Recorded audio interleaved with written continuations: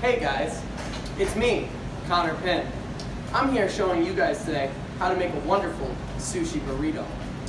As you can see here, I have all of my ingredients. I have my already prepared sushi rice, my fantastic lettuce, already diced, shredded carrots, shredded cucumber, red bell pepper, avocados, and of course, my salmon. Alright, so the first step is going to be getting your fantastic sushi nori, or roasted seaweed, together for your burrito. This is going to be all of your layers to hold all of your ingredients together. And for this, you're just going to need 2 sheets of sushi nori. And it's crucial to hold these together. You take just a little bit of water and seal the binding between both of the sheets before you get started.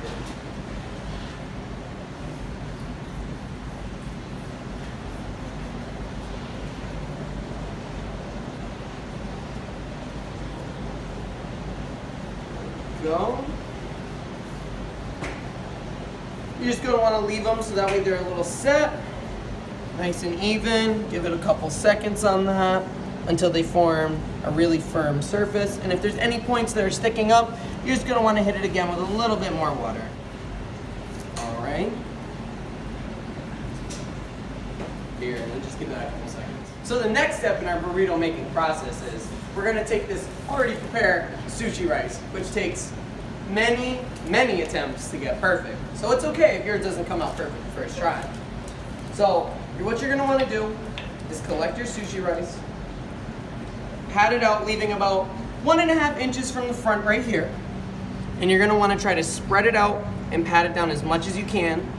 And you're really going to want to make sure that you spread as even as a thin layer as you can, so that way you don't have any bunching or any bulkiness, and you also maximize all of your rice. You're going to want to make sure that you just keep spreading all of it out until you use up the desired amount of rice that you cook. And you're basically just going to want to make a nice little even square.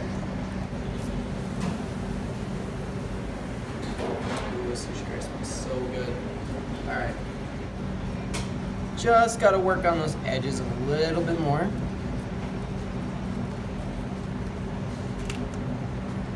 Alright, and this should be the last and final piece for our burrito. Alright. I'm just filling out the last little bits of the edges, and once I have a nice little firm square, as I have right here, you're going to want to start to add the rest of your ingredients. And I like to personally start with the lettuce as a nice little bed for all the rest of your ingredients.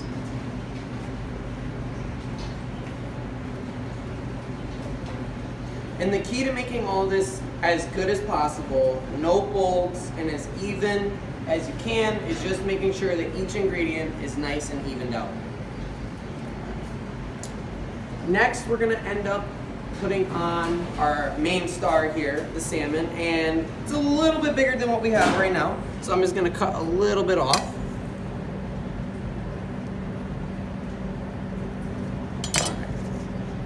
And there we go. Perfect. Gonna want to lay that nice and flat. Then around that, we're gonna add some of the carrots we have. Now I like to use a nice little mandolin, trim those nice and thin, and then you can cut them to any desired size that you want, but I like to keep them nice and thin so that way you can work and play with them a little bit more in the burrito. And then after we have a good amount there, just gonna add 1 or 2 more. We're gonna add the cucumbers for a nice change of color.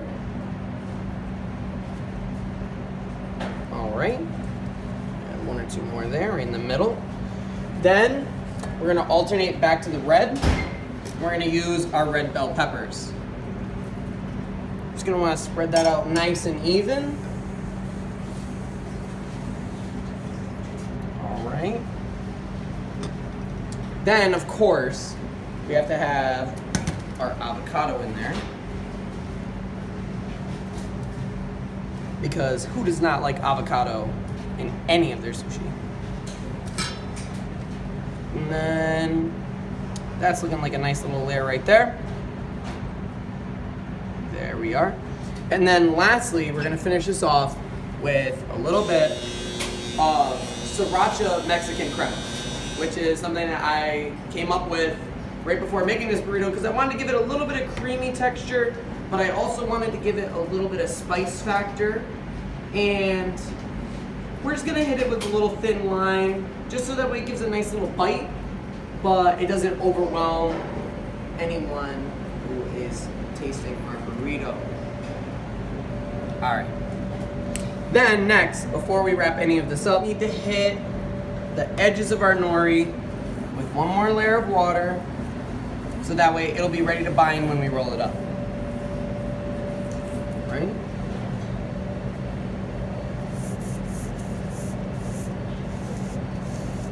There we go.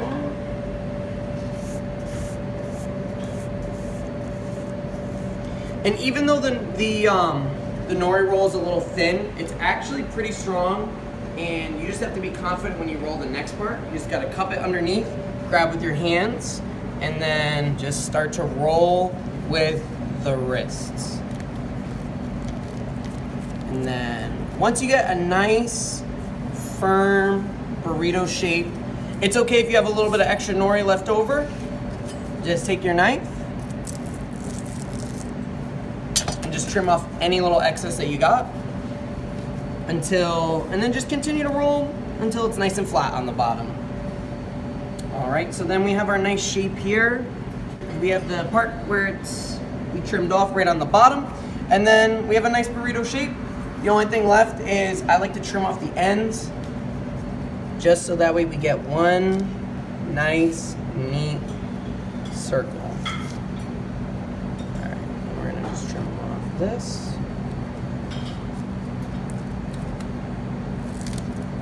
All right.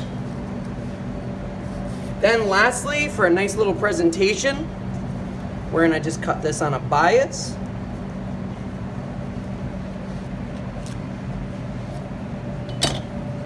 Pull that apart. And then voila, we have our finished and completed sushi burrito.